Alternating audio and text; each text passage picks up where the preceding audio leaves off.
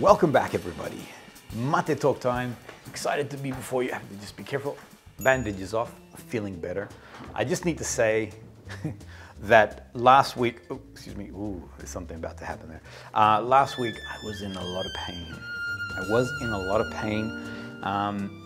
I had had the operation the day before. I was still within my 24 hours of the, and you know, because I was anesthesia. You know what it is. So I was still a bit like, and this was very uncomfortable, very uncomfortable. Turns out, I thought it was, I don't know why, but I thought it was pinhole surgery. I'm telling you, yeah, it's just a pinhole surgery. No, when they took off the bandage, 7 stitches, baby. I'm like, what? So, yeah, so unless they had like a really big camera that they were just like putting through, anyway. But feeling a lot better, thank you very much. I want to thank those people who, you guys sent out a lot of love, and I do appreciate it. A lot of well-wishing, get better, all that sort of stuff. First 2 days was trash. After that, slowly getting better. Now, other than yesterday when I bumped it, and I was ready to turn into the Hulk because I was so upset. You know, because you think to yourself, oh no, if I split open the the bandages, the cut. But I'm okay. I'm feeling a lot better, and so therefore, in good mental state to be able to do this mate talk. So no sympathy today. If I make a mistake, it's because, well, because I'm no good. That's why. I hope you have an awesome drink. Mine is my mate. I'm trying out a new mate, a new yerba mate. I'll put it here, what it is. It's actually, I think, from Uruguay. They like to have theirs a lot more powdery like. I'm not a fan. Argentinians do like to have el palito con palo. We'd like to have our sort of more chunky looking, but the flavor is really nice, so I don't mind it. All right, one more sip and then we'll get cracking. I'm hoping everybody is well, and I'm hoping that, yeah, that everybody's good. All right. So last week I mentioned that we're going to do a raffle this week. We had a number of members come through. Fantastic, and I thank you for joining and becoming a member of the channel. It's awesome. It's just, the bottom line is it's awesome to be connected in this way. Now, I asked the question, do I do a winner takes all, 3 of these for one person, or do I split them up? Now, I've got a number of beautiful people who are my consigliaries of the channel. One of them is my own brother, so my actual blood brother, and he said to me, he instantly sent me a message, and he said, Mars, share the love, baby. So I'm gonna share the love. Sam, another one that said, you know, it would be nice, we've got a lot of members, 42, that's pretty awesome. So we're gonna share the love. I'm gonna do 3 rolls, 3 spins on the wheel.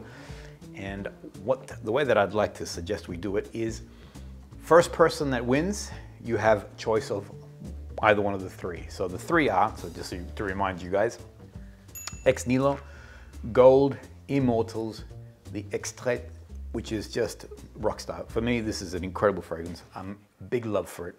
Then the other one is Red Colorado by M. Micallef.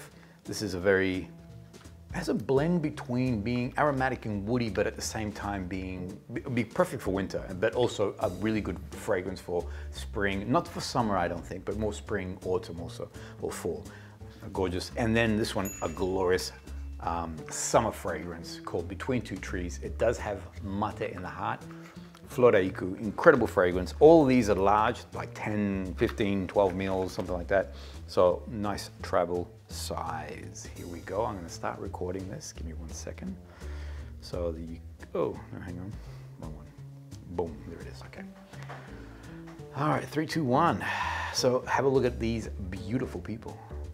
And actually, really, it's impressive to see the amount of members that have come on board. So I thank you all. Appreciate it. Here we go. Good luck. 3 spins. First winner.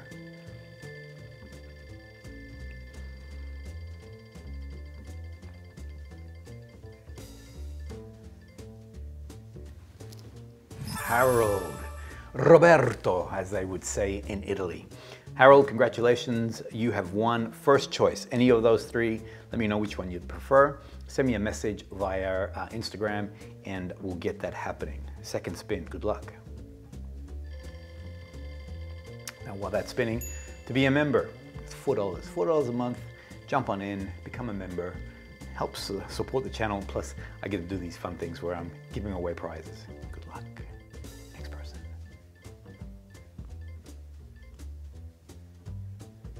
Naomi. Naomi, congratulations. Oh, and because it's a free app, ooh. We gotta sit through this, hang on. Skip video, can we skip the video? All right, here we go. Naomi, you won. It's a free app. I'm not paying for it. Here we go. It's a free app, I'm allowed to use it. All right, here we go, next one. Last one. Good luck, last person, here we go.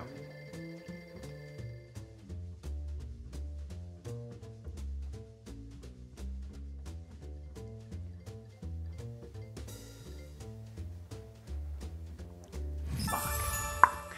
Congratulations to all three, Mark, Naomi, and Harold, Roberto. Congratulations to all three of you. Send me a DM. If you're not connected to me via Instagram, here's the handle. And let me know the address, let me know what you would like.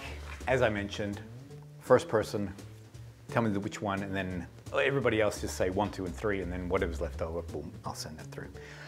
Let me move on. So I mentioned last week about the fragrance tour. I sort of broke down what we did in the last tour. We've announced that we are doing a new fragrance tour in May 2024. We are creating a thing called the hot list. So if you haven't put your name on the hot list, and I'll explain why you want to do this. If you haven't put your name on the hot list, jump on the NFC website. You'll be able to, so if you scroll down, you'll see that there's an opportunity to put your email there. Everybody on the hot list will get the first, I guess, communication on this and a chance to jump on board with this tour that we're doing. Now, I want to announce, so we've been doing a lot of work. So Kevin and I, as I mentioned last week, the Fragrance Tour 2023, great success. It was our first go at it. We, we're sort of testing the water, see if this could work. Could we actually, take everybody through? Would it be an awesome experience for those who did participate? I'm happy to say that, that for us, we were super excited, and also our guests that joined us also had an incredible experience. So we're rebooting the whole thing. We want to have no more than 12 people. We feel that 12 is a nice number for us to work. The cost is $15,000, and that cost includes, so getting to France and out of France, we're not covering the cost of that. The $15,000 will cover accommodation, food, transport when you're with us, so as we move around. And then I guess, to do all these special experiences, there is a little bit of there is a cost associated to them.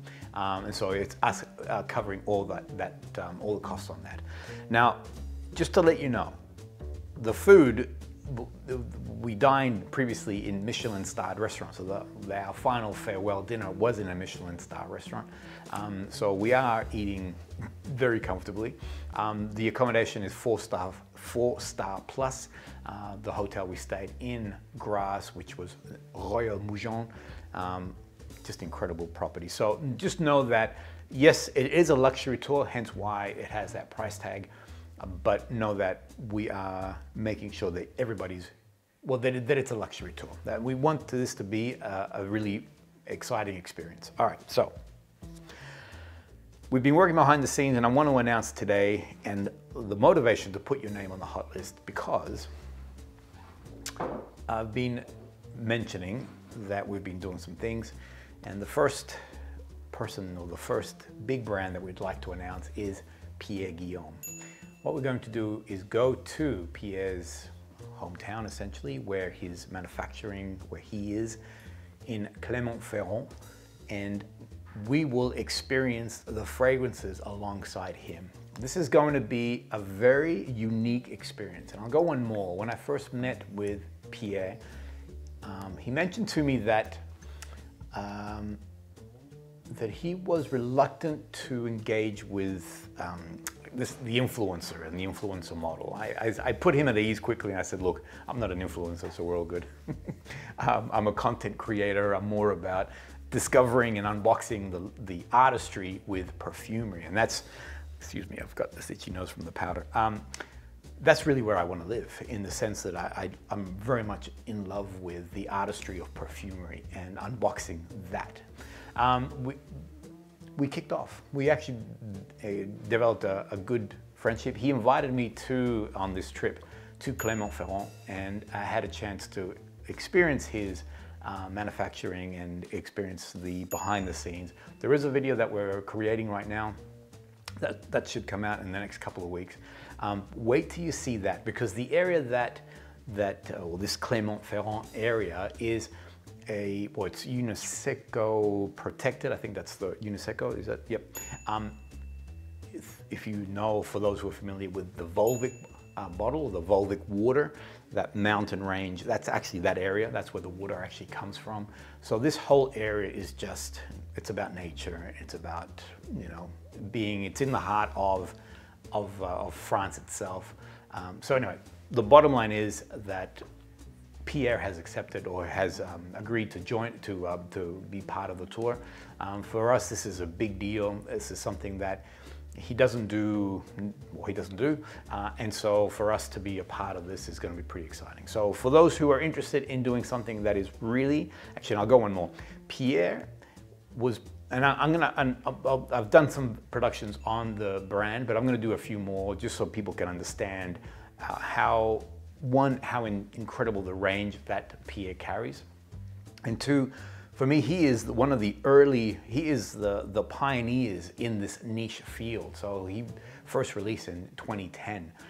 So even before niche perfumery was anything, not even a whisper, Pierre was already in this space. So he is one of the early founders of all things niche perfumery. When you see his collection, when you see the artistry behind the work that he does, it's just like, boom, next level. Anyway, the video will come out on that. We'll go into more detail. But just to let everybody know, France 2024, Pierre Guillaume is part of that tour. We will be going to visit him. So if you are interested in knowing more about this, put your name on the hot list. You will get a special offer. We're only having 12 as our limit. So when we send out this invite, if the people on the hot list, if we get to 12, then we'll close it off essentially, and then we'll just work with those people who have booked in. Boom, boom, boom, there it is. All right, so let me have a small drink. 12 minutes, all right. I don't want this to be a long Maté talk today. I want to keep it moving, but I do want to talk about Sospiro. Now, last week I had one of the subscribers who raised the question that was actually Rodrigo from Portugal,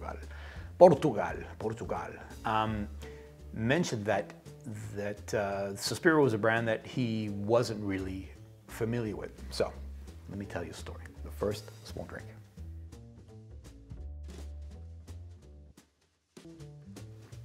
Can you tell I'm thinking? I'm sort of like, okay, am I saying all the things I gotta say? Yes, I am. The reason why I bring up Sospiro is I mentioned last week that Sospiro are releasing 3 new fragrances. Sorry, my hands, I think I've been a little bit too aggressive just now, and my hand's like, yo, I'm still sore. 3 new fragrances. I've been testing all 3 of them. Oh my gosh, guys, honestly, I mean, I know that, anyway, maybe I'm just a sucker for these kind of fragrances or this style of perfumery. But yeah, when these guys get released, you need to check them out. Really, really impressive. Big recommendation. So what I want to do today is, let's talk about Sospiro, but before I do that, let me take you on a little bit of a journey. When I first came into niche perfumery, I fell in love with the PENHALIGON'S brand, and it was, you know, from a branding sort of point of view. There are these beautiful bow ties on it. The history behind the brand being that they were established in England in 17. I'll put it here. So, you know, beautiful heritage, all that sort of stuff. And this is the first fragrance that really popped for me, HALFETI. The story behind HALFETI is that it's a village in Turkey. There's a rose, a black rose that blooms in that time. And, you know, there's a great sort of story behind it. If you want to know more, I did do a review on this, so you can have a look at that. Now, this became my first love. And the other thing about it too, that I loved it because of its scent. And This is early on when I came into niche, and the first question that most people ask when they come in from designers into niche is, what's male, what's female? And then I didn't realize that I had, you know, I even like, what? I bought a female fragrance supposedly. So PENHALIGON'S, I don't know if they still designate it as a female fragrance, but when I bought it, it was designated as a female fragrance because it has all these florals in there, in particular the rose. For me, I just thought, I felt, I mean, as an early niche adopter, when I first came in, this is back in 2017 or something, I thought, you know, what am I doing? Am I buying a woman's perfume? Is this weird or is this normal? I then realized there's no such thing as male, female, or sorry, in perfumery. Smell is smell. I always love saying what Luca Maffei once said. I had a chance to meet with him, and he said it's like pasta. Which pasta is for men and which pasta is for women? It's pasta. It's just, you know, if you like bow ties, you eat bow ties. If you like more, you know, fettuccine, then go for that. Now, as I start to unbox it, so I fell in love with this, then I fell in love with HALFETI leather. And on that one, so HALFETI leather tends to have a little bit more masculine lean to it, with the leather notes and everything else. I discovered that the perfumer for this is a gentleman by the name of Christian Provenzano. And I realized that actually I like the way that Christian constructs fragrances, because I came across certain Bodicea the Victorious fragrances, and I'm like, whoa, the ones that would ping for me, I'm like, whoa, this is great, this is great. I discovered that Christian Provenzano was behind those particular fragrances. A very good friend of myself and Kevin, Mr. Lee, homie, local, who's an incredible enthusiast when it comes to all things perfumery. If you're not, check out his account. He's a super awesome guy. He actually, I don't know how he does it. He's able to connect himself with just big names and people. I think it's his very casual nature that he has. He's just, you know, who you see is who Lee is, and which is an awesome thing. So Lee once said to me, he was at the airport and he saw Christian Provenzano and he said, "Can I get a selfie with you?" And Christian said, "Of course." And I was like, "Nah, I don't think that happened, mate." And then he showed me the photo. And there's him and Christian smiling. Now, Lee coined this a while back, and that is that Christian Provenzano is a rock star, or the rock star perfumer. Since then, both myself and Kevin, whenever we're talking about any fragrances that Christian creates, we always say, the rock star perfumer, Christian Provenzano, blah-di-da-di-da. So, in 2022, in companionship with Sospiro, the owner of Sospiro, the gentleman's name is Salas, they released to the market the full Sospiro range. Now, here's an interesting point. Oh, sorry, they've released to the market the full Sospiro range, all perfumed by Christian Provenzano. So all these, the Sospiros in that collection, I'm gonna say all, I'm pretty certain all, someone correct me, are all perfumed by Christian Provenzano. So these are rockstar perfumer fragrances that have a very clear DNA. That DNA is, it is about opulence, it is about projection, it's about beautiful sillage, it is about, and you know the thing, and this is what was very true back here with HALFETI, is that it's a complex composition. For me, HALFETI has so many different facets to it. I can smell it and I'm saying, I smell this. Other people smell and they're like, whoa, it smells like that. Hence why, to say that it's a feminine or female fragrance, no. This is an incredible, if you haven't experienced HALFETI, one of the earlier ones from Christian, you need to check it out. But let me go back to Sospiro. So what I want to do today is, for those who are not familiar with the Sospiro range, know that these are, okay, so stop it. My brain's like, okay, so Sospiro has been around for a while, and you will know them to a degree via Xerjoff. So Xerjoff have what they call the velvet range, things like Accento or Opera, Erba Pura. So these are originally Sospiro products. These were originally Sospiro fragrances, essentially. Complicated story, I'm not going to go into it, but then similar to Chemi right now. So if you've seen, there was a brand called Chemi, and actually same with Casa Morati. Xerjoff has now incorporated that into their catalog of products. So the same thing happened with the Velvet range and the Sospiro fragrances.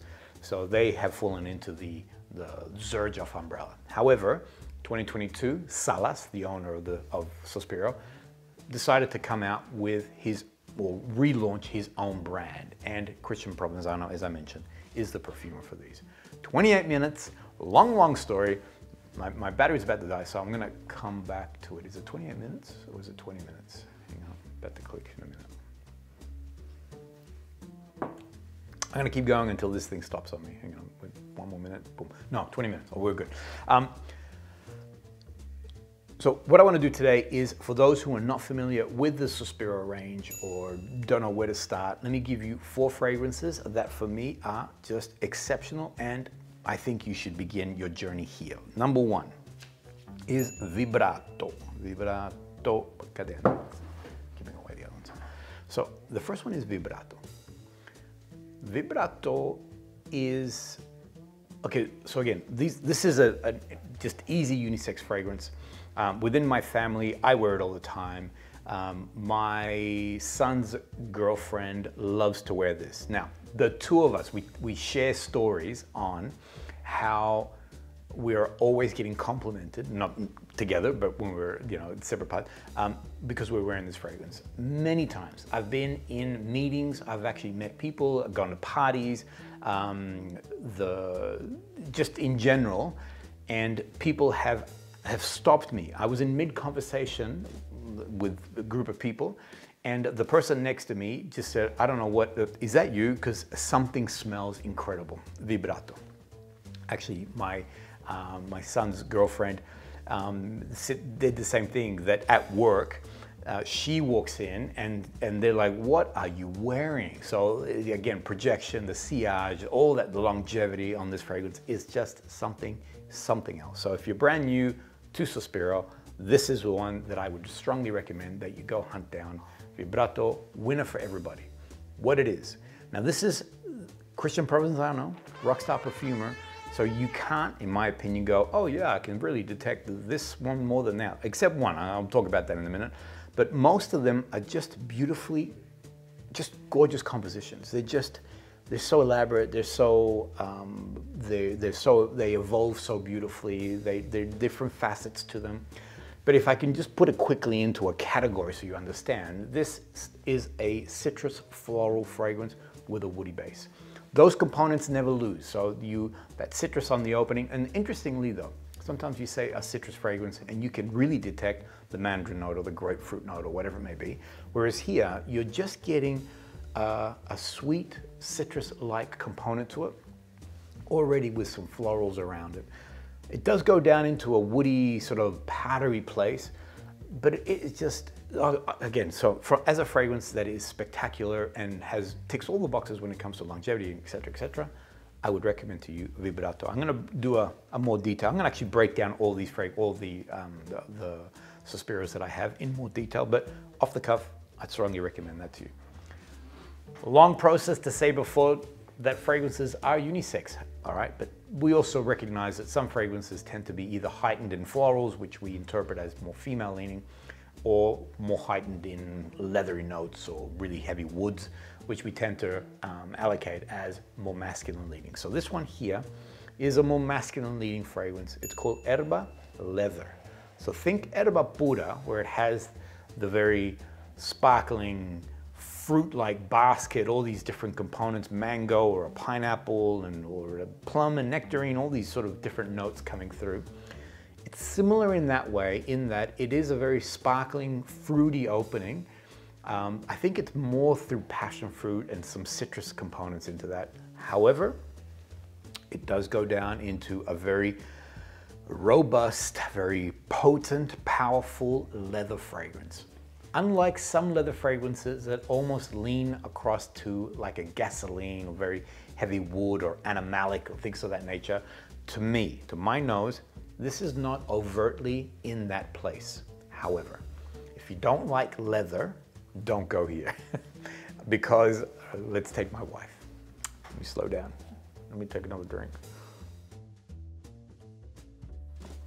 My wife is not a huge leather fan. So me and leather, if I'm gonna wear a punchy leather fragrance, I know that I'm not gonna, I'll be out somewhere and not necessarily crossing paths too often with my wife, Sandra. I purposely wore it the other day because I knew I was gonna talk about it today. And Sandra, on like first spray, I was in the bathroom, she was, deeper in the house, and she's like, "Way, there we go, leather boy." So she detected this instantly. She told me, because I mentioned to her that I was gonna talk about this today. She mentioned to me last night that she could still smell Erba leather in the bathroom the next day. She jumped into my car. She said that she could smell it in the car. This is now more than 24 hours later. She's like, "I don't know, I almost felt like you sprayed it on the seatbelt because it was just everywhere." So as a leather potent fragrance, it definitely has it, but it's not to the same extent as a Guillaume by Orto Parisi or something like that, where that is so animalic and almost visceral in it. It's just like, grr. This one here, because of those early fruit notes that are there, that the more livelier notes at the start, for me, gives it a lot more balance. I think this fragrance is gorgeous. I mean, I love wearing it. The other person that loves this fragrance is my son. So he wears this as he's going out fragrance. He went to a party recently, he mentioned, and this is the one he chose. He says that at the start, he says that at the start, he doesn't like the fruit notes. He says that they're a little bit, it's a bit too fruity for him, but he loves as it begins to dry down and then the full dry down. He says it just feels right. And when it comes to its presence, projection, and sillage in an open space, which is where he was an outdoor party, this baby is a rock star. Created by a rock star perfumer. So those who like more leathery fragrances, but not so potent, but not like slap you in the face with animalics, I'd recommend to you Erba leather. I think it's gorgeous, and I think it's a rock star fragrance. The next one that I would like to put forward to you is CADENZA. Now CADENZA, again, so we're saying fragrances are for everybody. To my nose, I do wear CADENZA, but it's not one that I reach for easily or quickly, because to my nose, I think the florals are a little bit more heightened, and it does have more of that white floral component. The truth is, my wife Sandra I call her the white floral queen. She loves all things white floral, whether it be jasmine, whether it be orange blossoms, what else? Gardenia, magnolia maybe. But anyway, lily of the valley, all that sort of stuff. She just loves that. And so for me, this is where this falls. It does start off with a beautiful, again, citrus, but more accented with jasmine, lily of the valley, and things of that nature. As a floral fragrance, for those who like. So it's not heightened in floral. There are some like La Chasse aux Papillons, which is an incredible white floral fragrance, but that is very distinctly white floral. It has a very clear white floral sort of a note that runs through it. Whereas here, it does dry down a bit more into a woody place, but it doesn't ever go away from that white floral component. Not as heightened, not as indolic. So what I'm saying is a man can wear it. So like I said, I do wear it, but it's not one that I reach for easily. As on a woman, forget about it. This works. Sandra loves wearing it. My son's girlfriend, I was about to call her wife. No, my son's girlfriend, she loves wearing CADENZA. So another great big hitter when it comes to a more female sort of skewed fragrance. Boom, all right, one more drink. How am I doing? 29 minutes, this is gonna end soon, surely. This is gonna pop. Boom, back. I knew it was gonna end, so bada bing, we're back. All right, so the one that I'm wearing today, Pasticcio. I've talked about this before. This is gorgeous. This is gorgeous. For me, this is a hidden gem. I've noticed that so if I look online, I hear VIBRATO, that's one that always gets hit, the Erba leather, CADENZA, etc. But Pasticcio, nobody talks about it. Pasticcio means mess. And if you look at, so jump on Fragrantica, have a look at the amount of floral notes that are in here. It's, you're thinking, what is going on here? What is Christian Provenzano creating here? Well, let me tell you, he's creating a masterpiece. This fragrance, I'm almost feeling like, you know, Vibrato gets a lot of love and a lot of attention, but Pasticcio is, for me, just like something else. I wear this fragrance, it just feels good. It feels good. Even though, and interestingly, again, Cadenza has florals, but I feel like it's a little bit more female leaning, and I think, again, because of the white florals. Pasticcio has so many florals in there, but yet it is glorious. It is pure magic. This fragrance, I need you guys to go check it out. For me, there's a huge love on this particular fragrance. So there are the 4 gorgeous fragrances that I would recommend to you within the Sospiro range.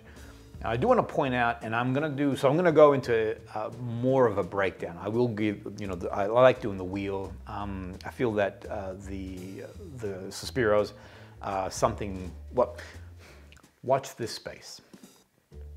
I really feel that Sospiro, some exciting things are going to come out with these guys. So, as more people start to realize just the beauty of this brand. Yeah, so I'll create a much more in-depth review on these guys, because I think there's something pretty exciting happening with them. Also, yeah, anyway, that's because I was going to say I had a chance to meet them in Cannes and heard some other stuff, and so I don't want to go into detail, but I will go into this detail. I mentioned about the owner of the business. His name is Salas, and I want to show off this bottle here. Look how gorgeous this thing is. So this is Salas brands. It's called Salas. And this is called Crepuscolo Scintillante, which basically means sparkling dusk. And the idea of it is that, I mean, firstly, it's an art piece. So this is more of a bougie fragrance piece. Apart from the actual juice itself, which is ultra bougie, this has this beautiful piece here, which it's an art piece essentially. So the idea, oh, the idea is that, you know, you put that as a talking point visually.